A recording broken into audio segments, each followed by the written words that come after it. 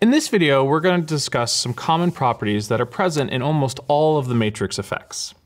I'm going to use a 2D color on color effect to document this, but it can be applied to almost all of the other ones. The first one we're going to take a look at is loop. Inside of loop, you have options for period and count. Period sets the amount of time it will take for one complete iteration of the effect to happen. So if you look right now, it's 1 second. In this effect, it means that it'll take 1 second from the white stripe hitting the top of the lights to the white stripe hitting the bottom of the lights. If I change this and set a higher number, it will go slower. If I take it and set a smaller number, it'll go faster. Notice as I make changes here that my effect updates to give me a representation of exactly what it's going to look like.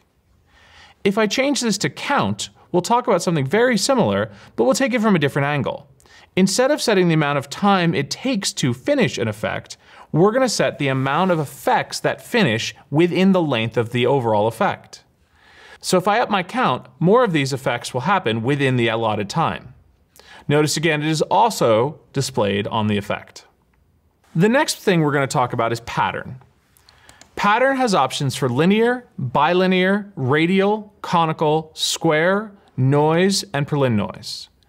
By default, most of these effects start at linear. Linear gives you a swiping effect from the top of the matrix to the bottom. If we change to bilinear, we'll get a similar effect, but instead of going from the top to the bottom, we'll get two going from the middle out to both the top and the bottom. If we switch to radial, we'll get concentric circles. Conical gives you a swiping effect, like you're looking at the top of a rotating cone. Square is very similar to radial, but instead of concentric circles, it's concentric squares. Noise gives you a true random. Perlin noise gives you a random, but with a little bit more of an organic edge. If I switch back to linear, we can take a look at some of the other options. The first one is angle. By default, we'll get a perfectly horizontal effect. If I change this to something like 45, notice we can then go on a diagonal. If I do 90, we'll get from left to right instead of from top to bottom.